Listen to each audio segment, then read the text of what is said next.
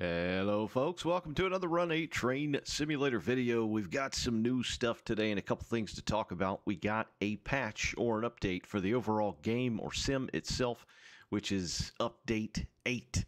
On today, which is the 15th of June, you can tell they've been working on this for a while because this was actually posted on the 7th. It is now available. Of course, these updates are always free. You just click where it says click, download it, and install it, and you're good to go. It's got a couple of details as to what is entailed within the patch. Let's take a look at that real quick. So when you install the patch, you automatically get the changelog, which pops up. Let me zoom in on this here. Got quite a few things. A lot of it seems to be route or map based. A lot of little fixes. Bakersfield, Barstow, Cajon's got one. Mojave's got one. But the Roseville sub mainly has quite a few fixes with some inoperable crossing gates, some dwarf signals added to the, I think it says East End Yard Lead in Roseville, a bunch of other stuff. Incorrect signal link on track 2 at 1266 or signal 1266. Some smoothed out jagged terrain just east of Colfax. Added the Amtrak station at Colfax on the dispatch screen as well as a few other things. There's quite a bit on here. I won't go over each and everything, but when you install it, this will pop up and you can take a look at it for yourself if you'd like.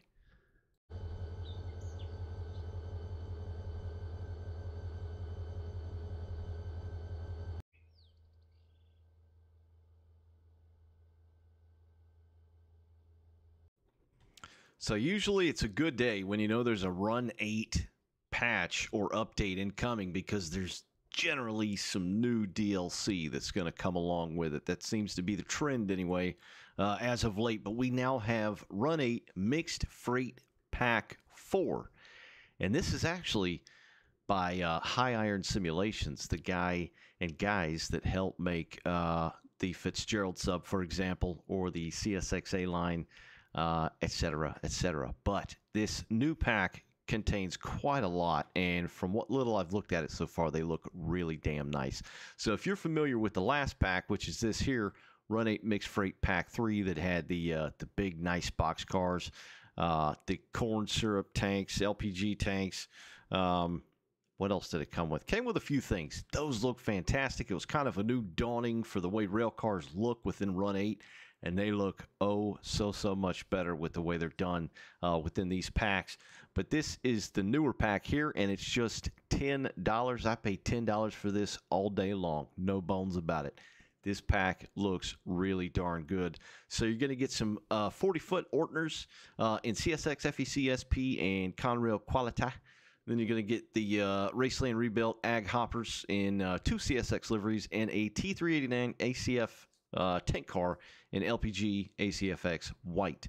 Now, we did get some of those in, I think, the standard or the black livery in the last pack here at Pack 3. But let's go ahead and fire up Run 8 and take a look at them in the flesh. So you're going to get quite a few things in this pack. This, to me, is kind of like the meat and potatoes of the pack, for my personal taste anyway. These 40-foot Ortners, which are very unique and pretty easily recognized aggregate cars. And I'm pretty sure Florida East Coast, my local hometown railroad, still uses them predominantly down south. But I feel like I remember seeing a couple here recently on some of the odd locals and rock trains and things like that. But you're going to get the FEC, which is on the right, CSX, which is the black one there, second from right, the Conrail Quality in the white livery there, and then Southern Pacific on the far left. And there's quite a few places you'll be able to use these within Run 8, which is, of course, very nice. It's always nice to be able to have stuff you can place on certain regions and maps that make sense. And this is definitely one of those packs. Right here, we've got the T3, trying to say multiple things at one time, the T389 ACF tanker for liquid propane and propane accessories. These, of course, are just like, they're fairly similar to the black ones that we got in Pack 3. They're just white, and they obviously have different badging, branding, the ACFX on there and all that good stuff. And last but not least, the Raceland rebuilt ag hoppers. For CSX, you're going to get two. You're going to get the white livery here and the black one there. And it's not just liveries. The cars themselves are different. Another cool little perk of the pack is, of course, a new ballast or rock or aggregate texture. Now, this definitely looks predominantly southeast. I dare say even Florida from what I've seen and the little bit I know. It's definitely got that color. It's almost that white, sugar sand look. And this is what you're going to get for all the fills, if I'm not mistaken, of all the open ag hoppers here. But I've placed down one of the old ones here next to it just to show what the old fill looks like versus the new fill. And with stuff like this, it just shows that Run 8 is not dead. It's not dying. It's still going places. And with these recent packs like this, such as, the mixed freight packs, and of course, just the Fitzgerald sub and the friggin' Roseville sub that came out in the last 8 to 10 months or whatnot, stuff's changing. Stuff's getting better. Stuff's getting a little bit more detailed, which is always nice.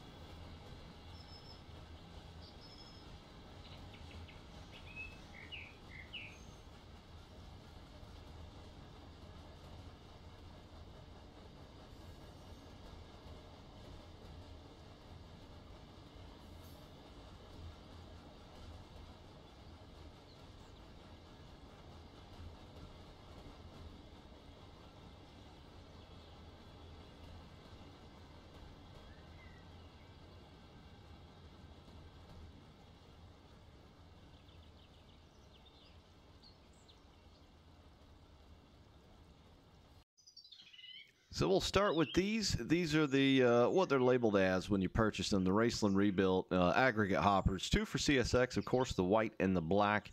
They're H9 hoppers. Raceland is, or was, I think some of it still is, in Kentucky, and it was a rebuild shop. They rebuild cars, to not only repair things, but just to make them last a long time. This equipment is not cheap, but I believe the shop that was in Kentucky was sold to Progress Rail in, I want to say, like the early 2000s. But you'll still see some around, I'm almost certain. But the shop is no longer there. But here we have the white and the black. So there's two different variants here, which is nice. We'll just take a peek. You can actually see the porches on either end are actually different. This is kind of like a geez, what's it called? Like a skeleton deal, like a exo armor, if you will, around the outside of that bit. And then this one here does not have it. It's just kind of open there, and they look good. So the guy that made these, Mr. Hyrail Simulations himself, has been using, a new way to texture rail cars and other various things, and it is a absolute game changer with the way this stuff looks. I mean, this stuff looks fantastic compared to some of the older Run 8 cars. It is literally night and day, oil and water, wine and Mountain Dew. I don't know where I came up with that one, but they look really damn good, especially this black one here. It's not just black. These things have been just beat to shit, sitting in the sun, baking over time. They just look amazing with all the different kind of, brushes and colorings in there of different types of corrosiveness for whatever these things carry. Generally ballast, any kind of aggregate. I think some of them haul coke. I know down in West Central Florida, they generally have particular hoppers that are special built for coke cars, but all kinds of stuff like that. Any kind of accurate aggregate, really. But yeah, they look very, very nice. The lettering, of course, and all the font and everything looks legit too. They're just some good-looking cars. The wheels themselves look very nice, and the trucks. You got all your tearaweights on there. Got the little dumpers down here. 3 of them per car. CSXT. The handbrake back there.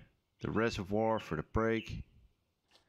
Got the extra little decals like this. See, this is some of the stuff that you used to not see in a lot of the Run 8 stuff, as these older, decals that you see on various rail cars. And they're starting to pop up now within the last 2 packs, and people that actually mod the stuff as well. And I do like the logo here. These older logos, those look very spicy. And then this is the black one here, which these just look super good. I don't know much else to say about them. The frame itself looks very nice. They're just really, really good looking cars. Just take a little walk around here. Yeah, it's a new era. I can't wait to see what else comes along for Run 8 with rolling stock. I know there's some box cars in the works that have been teased a couple of times, and I'm geeked for that because I love me some box cars like most, foamers. But it's got 2 different kinds of laddering or railing there, as you can see. Get more of a grab on those, but those look really friggin' spicy, and they'll fit on just about every train, especially in the southeast. Over here, we've got the liquefied petroleum gas tanker. Geez, I don't know what these haul. It might say the capacity. 21,000. I thought these were bigger than that. These are the slightly shorter ones. I was thinking they were like 30-something thousand, like 30,000 gallons. Trying to read those numbers on there. But again, the model itself looks very nice. That handbrake looks very sharp and spicy. The weathering as well. It's a painted white car. It's, when it comes to just solid colors in simulators and train sims, it doesn't always look the best. So it's always nice to have a bit of weathering. Whether or not you're going for something totally fresh or weathered at all, when it's just one flat, solid color, it never looks good. That is not the case with this. This looks very good. You can see all kinds of crap and weathering and just darkness going on around the bottom there. And it looks very nice. I'm sure you can put some placards on there as well if you would like. Let's see. We've got the reflector strips on there. Chemical emergency. Call 800-424-9300. I'm sure that's Jason at Hyrail Simulations' personal telephone if you'd like to call him and let him know how well he's doing. I'm kidding. That's probably not his number. I would hope not anyway. But yeah, these cars look good. I think we had the black variant of these cars in the last pack. So it's a nice little kind of bonus in this aggregate hopper pack. So Dims is the tanks. And these are the Ortners. Now, these are pretty cool to me, very unique. They were seen a lot back in the day in Roseville, over on the end of Donner Pass, if you will, Northern California. There might still be a few kicking around there. I'm not totally sure. I do know they were used there fairly heavily. And then, of course, FEC did use the bejesus out of them. They still do, although they do not look like this anymore, the ones that I've seen anyway. But the bubbling on the paint, the stressing and indentions on the side of the metal there, oh my God. That looks so freaking good. That looks so good. It's got it on every car with a different look, of course. And these things were tough. What are they, 100 ton? You got the 3 dumpers on the bottom. Very unique car. You know right away when you see one of these. So this is the CSX variant, again, with the ease up sticker on there. A CSX quality car. See what else we got on here. All kinds of little goodies. Numbers, serials, yada yada. Nice looking cars. That's a CSX one there.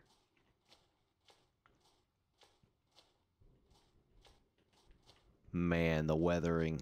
Just, I really am speechless sometimes because I'm thinking, you know, this is Run 8, and I'm thinking Run 8 doesn't normally look like this. This is not Run 8, but it is.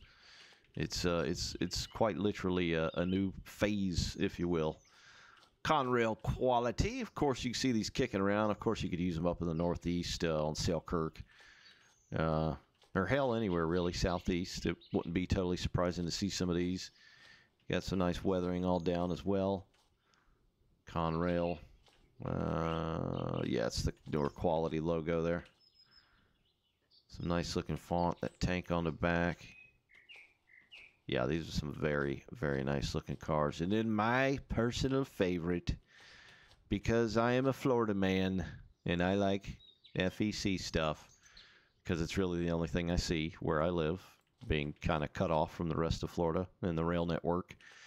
These FEC hoppers. They did use these quite a bit. Like I said, I think they still use them to this day, predominantly down in the South Florida, up north of Miami, basically. The ones that I have seen don't look like this any longer, but this pack isn't aimed to be a specific age period, I don't believe. It's just a cool looking car. Plus, it's got this scary looking logo. Don't make crossings deadly. Look, listen, live. Yeah, that's on there because people in South Florida are pretty dumb when it comes to crossing, level crossings, and trains hit stuff all the time down there. It's absolutely insane. So that, of course, is on there for that very reason.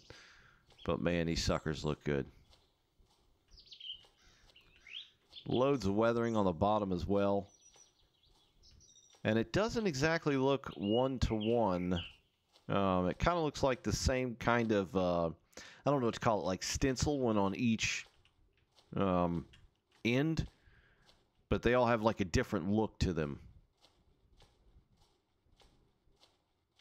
We'll get up into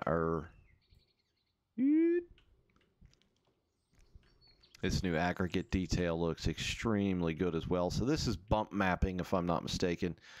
Something with normals. I'm not that in tuned and technical when it comes to that kind of stuff. I hear these, these buzzwords within the people that do this kind of stuff, and that's what it is. That's why they look so good. That's why they look so different. This is one of the empty ones here, and again, it's not just a black empty car. There's corrosion down in there, and they look very sharp.